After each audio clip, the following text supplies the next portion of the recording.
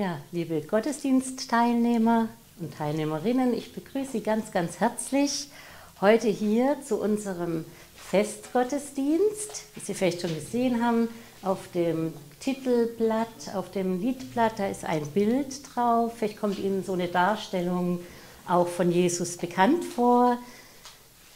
Schön, dass wir miteinander heute diesen Festtag beginnen können, und ich begrüße auch all jene, die zugeschaltet sind an den Bildschirmen vom Krankenhaus oder auch sonst. Wir beginnen diese Feier im Zeichen des Heils, im Zeichen unserer Erlösung, im Namen des Vaters und des Sohnes und des Heiligen Geistes. Amen.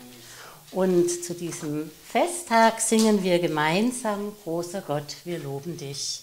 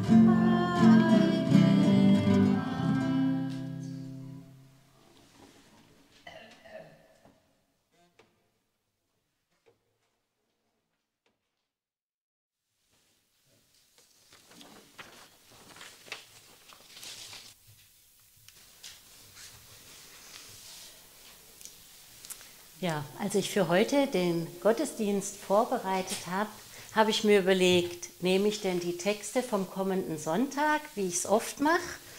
Und dann habe ich gedacht, nee, ich schaue mal nach, was heute wäre. Und heute ist tatsächlich ein Hochfest, und zwar das Fest vom Heiligen Herz Jesu. Das ist ein Fest, das hat seinen Ursprung schon vor ganz langer Zeit. Das heißt, es war ein Fest, bevor es zu der Trennung kam zwischen Katholiken und Evangelischen, den Protestanten. Das heißt, es feierte zuvor die Kirche ganz groß. Und dieses Fest, das ist biblisch festgelegt und kommt auch so, wir kennen die Geschichte, wo der Jesus am Kreuz hängt und es wird ihm in seine Seite ein Schwert gegeben, die Lanze reingestoßen und es fließen Blut und Wasser.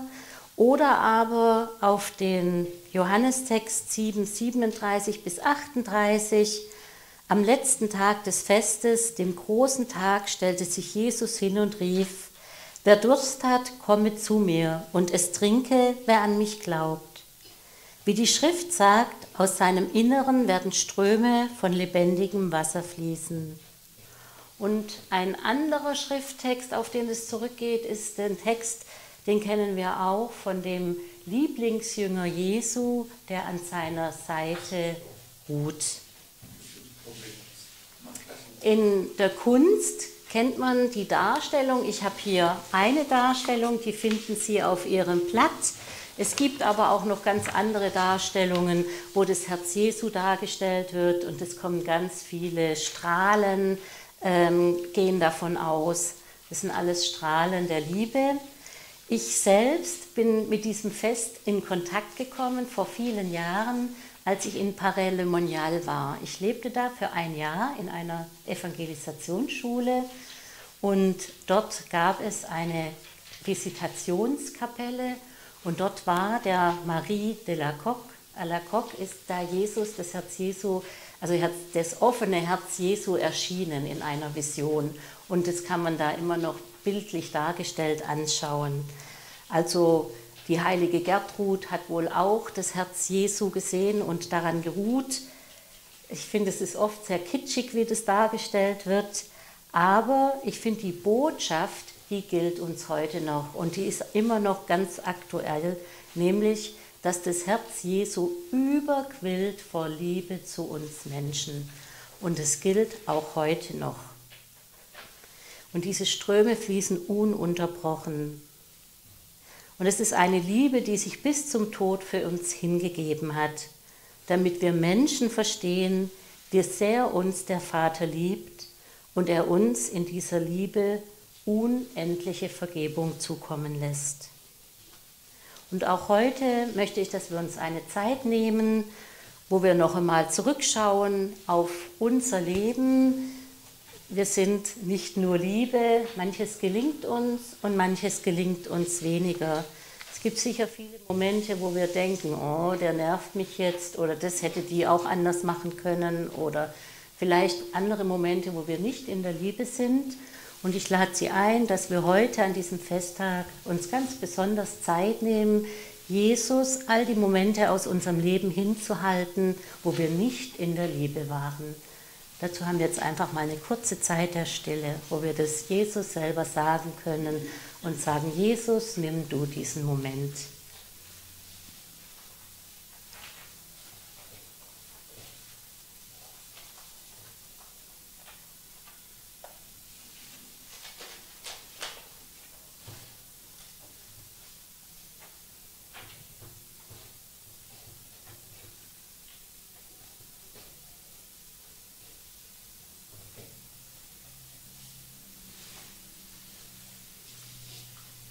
Lasset uns beten.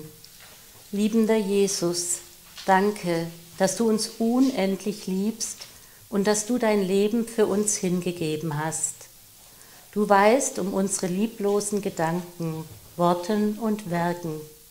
Ich bitte dich, wandle, was der Wandlung bedarf, damit wir in deiner Liebe bleiben und dir immer ähnlicher werden.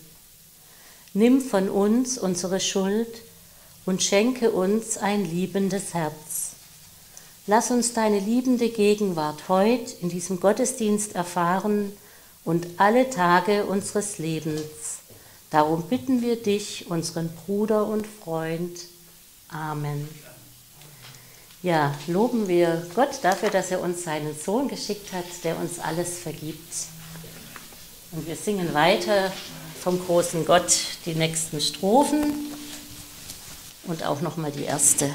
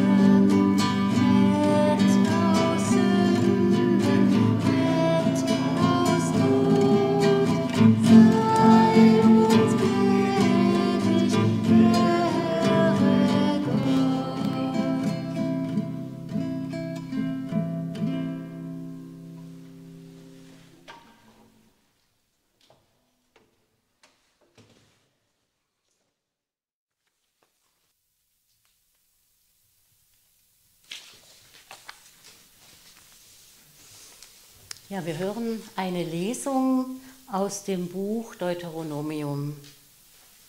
Mose sprach zum Volk: Du bist ein Volk, das dem Herrn, deinem Gott, heilig ist. Dich hat der Herr, dein Gott, ausgewählt, damit du unter allen Völkern, die auf der Erde leben, das Volk wirst, das ihm persönlich gehört. Nicht, weil ihr zahlreicher als die anderen Völker wäret, hat euch der Herr ins Herz geschlossen und ausgewählt. Ihr seid das Kleinste unter allen Völkern. Weil der Herr euch liebt und weil er auf den Schwur achtet, den er euren Vätern geleistet hat. Deshalb hat der Herr euch mit starker Hand herausgeführt und dich aus dem Sklavenhaus freigekauft, aus der Hand des Pharao, des Königs von Ägypten. Daran sollst du erkennen, der Herr, dein Gott, ist der Gott, er ist der treue Gott. Noch nach 1000 Generationen bewahrt er den Bund und erweist denen seine Huld, die ihn lieben und seine Gebote bewahren. Denen aber, die ihn hassen, vergilt er ins Angesicht und tilgt einen jeden aus. Er zögert nicht, wenn er ihn hasst, sondern vertilgt ihm ins Angesicht. Deshalb sollst du das Gebot bewahren und die Gesetze und die Rechtsentscheide, auf die ich dich heute verpflichte, und du sollst sie halten. Wort Gottes heute an uns. Dank sei Gott. Ja, wir beten den Psalm 103. Ich singe Ihnen den Kehrvers vor und Sie singen den einfach mal nach und dann wiederholen wir ihn nochmal. Und dann würde ich den Psalm singen. Meine Seele, preise den Herrn. Meine Seele, preise den Herrn. Preise den Herrn, meine Seele, und alles in mir seinen heiligen Namen. Preise den Herrn, meine Seele, und vergiss nicht, was er dir Gutes getan hat. Meine Seele, preise den Herrn, der dir all deine Schuld vergibt und all deine Gebrechen heilt, der dein Leben vor dem Untergang rettet und dich mit Huld und Erbarmen krönt. Meine Seele, preise den Herrn. Der Herr vollbringt Taten des Heiles, Recht verschafft er allen Bedrängten. Er hat Mose seine Wege kundgetan, den Kindern Israels seine Werke. Meine Seele, preise den Herrn. Der Herr ist barmherzig und gnädig, langmütig und reich an Huld. Er handelt an uns nicht nach unseren Sünden und vergilt uns nicht nach unserer Schuld. Meine Seele, preise den Herrn. Ehre sei dem Vater mit dem Sohn und dem Heiligen Geist, wie es war im Anfang, so auch jetzt und alle Zeit und in Ewigkeit. Amen. Ja, wir hören jetzt eine Lesung aus dem Johannesbrief von der Frau Hiller.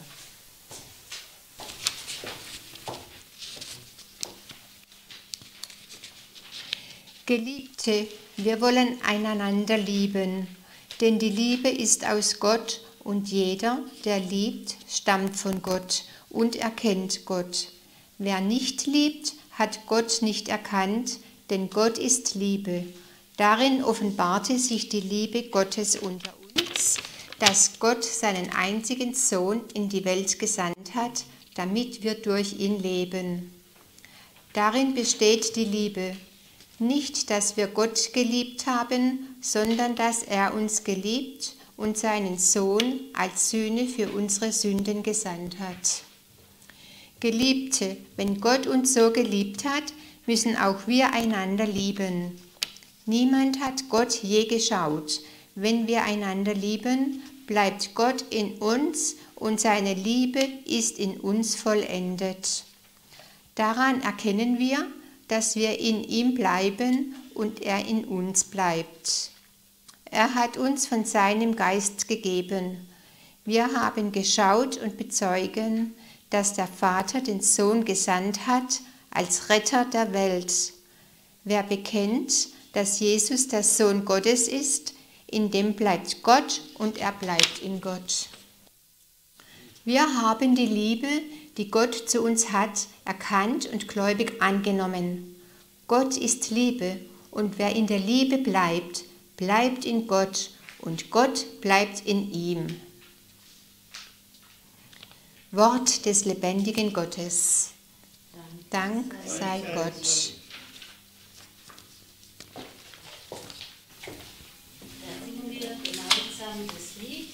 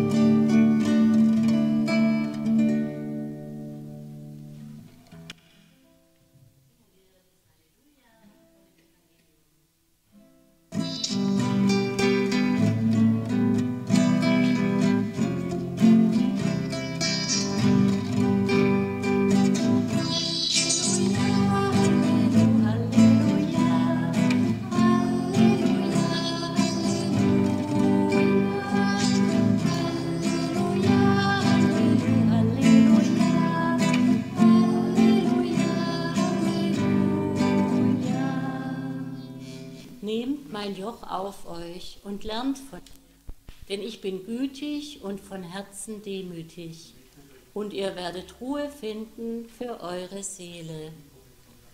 Halleluja, Halleluja, Halleluja, Halleluja,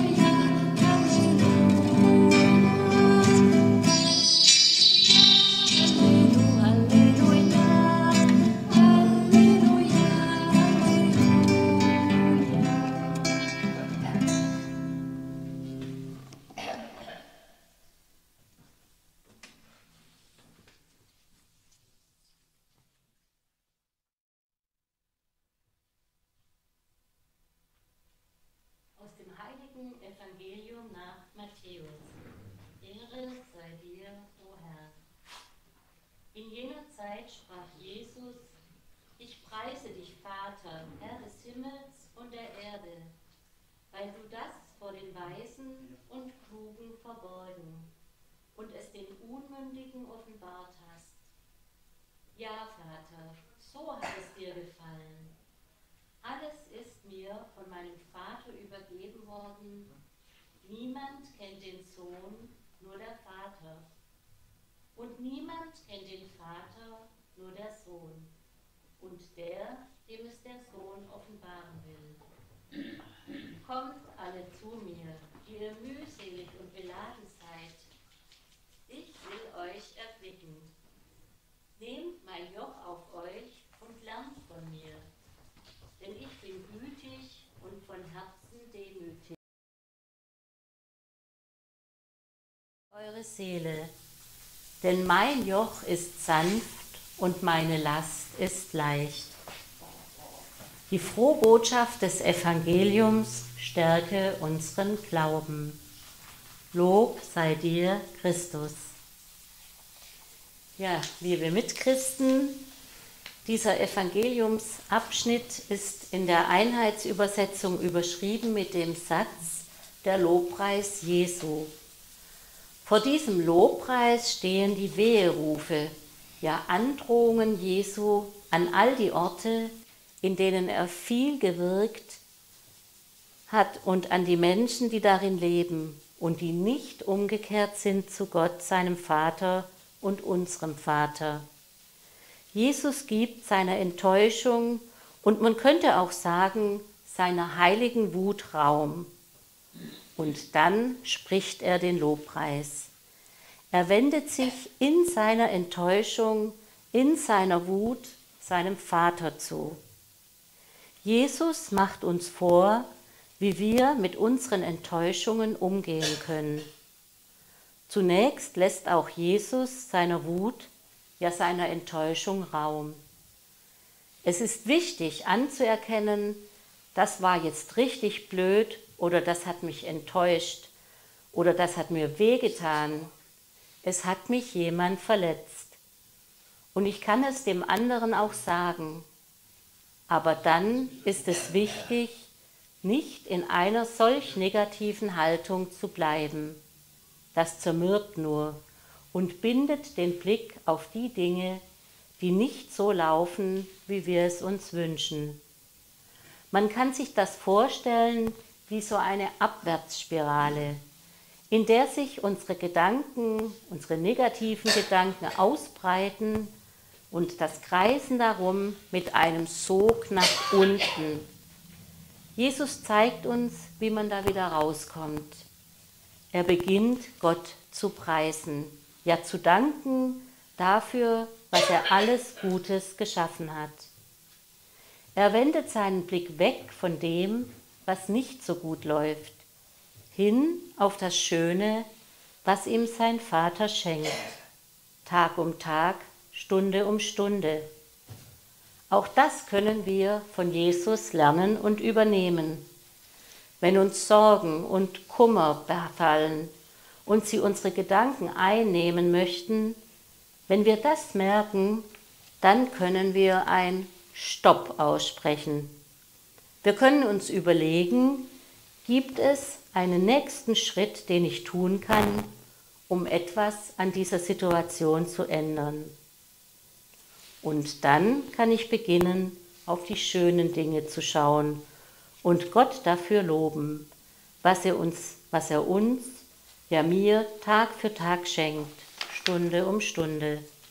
Das können Kleinigkeiten sein, wie ein Arzt, der nach mir schaut, ein Medikament, das mir hilft, dass ich weniger Schmerzen habe, jemand, der zu Besuch kommt oder ein schöner Film im Fernsehen, dass mich jemand wäscht, dass ich am Morgen aufstehen kann, dass es ein Duschmittel oder ein Haarshampoo für mich gibt.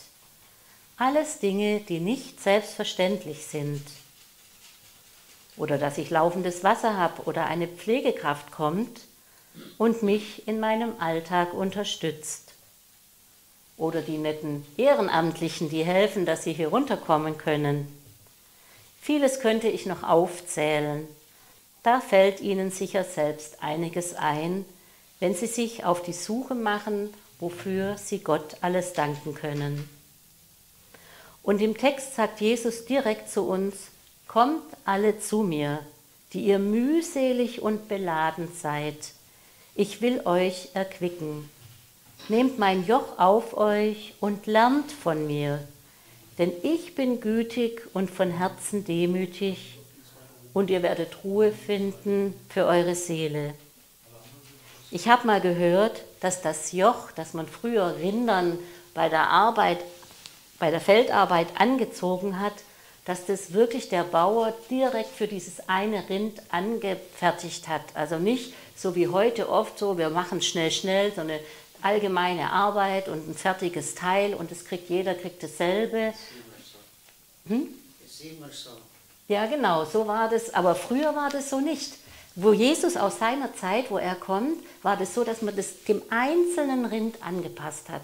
Und dann war das nicht geschmerzt, weil es hat nicht gedrückt, wie wenn wir so Massenware haben, die wir alle dasselbe benutzen müssen. Aber früher war das nicht so. In der Zeit, wo Jesus das sagt, dass das Joch leicht ist, ist es ein Joch gewesen, das war angepasst. Das heißt, Gott mutet uns nicht mehr zu, wie wir tragen können. Und wir müssen es auch nicht alleine tragen, weil Jesus selbst, der hat schon alles getragen und trägt heute noch mit auch unser Joch. All das, was uns in unserem Leben zugemutet wird. Er trägt all das mit, was uns am Leben hindern möchte. Er will uns erquicken. Welch ein schönes Wort Jesus hier verwendet. Erquicken. In ihm steckt Kraft und Freude, ja Leben. Jesus sagt, lernt von mir, denn ich bin gütig und demütig von Herzen. Indem wir gütig und demütig sind, können wir unser Joch gut ertragen. Und es gilt auch uns die Verheißung Jesu, dann werdet ihr Ruhe finden für eure Seele. Ich wünsche Ihnen, dass Sie sich immer wieder an dieses Schriftwort erinnern. Also wenn uns was schwerfällt, den Blick nicht auf das lenken, was uns eher noch mehr hinabzieht und was uns nicht gut tut, sondern dann sagen, stopp, genug Schlechtes gedacht, jetzt schaue ich mal, was Schönes geschieht heute an diesem Tag. So wie Jesus, der Gott dann gelobt und gepreist hat.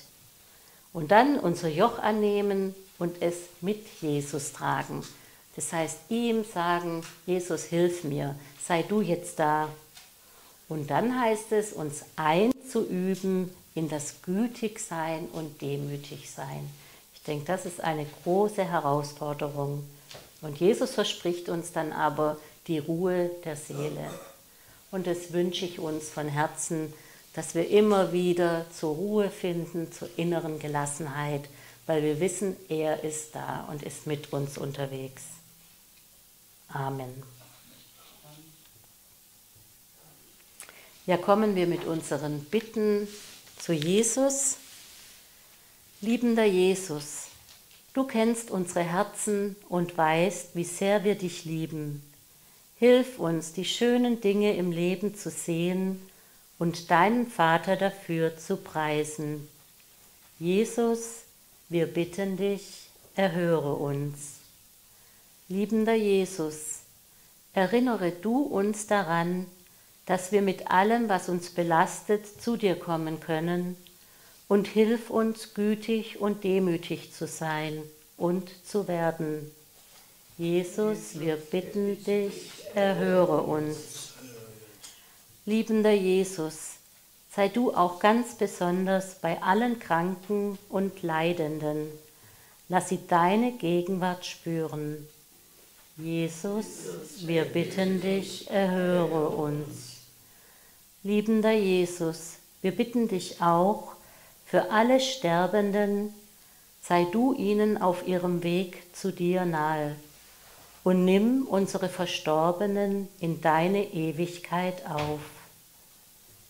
Jesus, wir bitten dich, erhöre uns. Darum bitten wir dich, unseren Bruder und Herrn. Amen. Ja, beten wir gemeinsam das Gebet, was Jesus damals seinen besten Freunden beigebracht hat. Vater unser im Himmel, geheiligt werde dein Name, dein Reich komme, dein Wille geschehe, wie im Himmel, so auf Erden. Unser tägliches Brot gib uns heute und vergib uns unsere Schuld, wie auch wir vergeben unseren Schuldigern. Und führe uns nicht in Versuchung, sondern erlöse uns von dem Bösen. Denn dein ist das Reich und die Kraft und die Herrlichkeit in Ewigkeit. Amen. Lasset uns weiter beten. Guter Gott, wir danken dir für deinen Sohn Jesus, der uns deine unendlich große Liebe, die du zu uns Menschen hast, offenbart hat. Wir bitten dich, sei du uns spürbar nahe in schweren Zeiten und heile, was der Heilung bedarf. Segne uns und alle, die wir in unserem Herzen tragen. Segne alle, die an den Kranken ihren Dienst tun.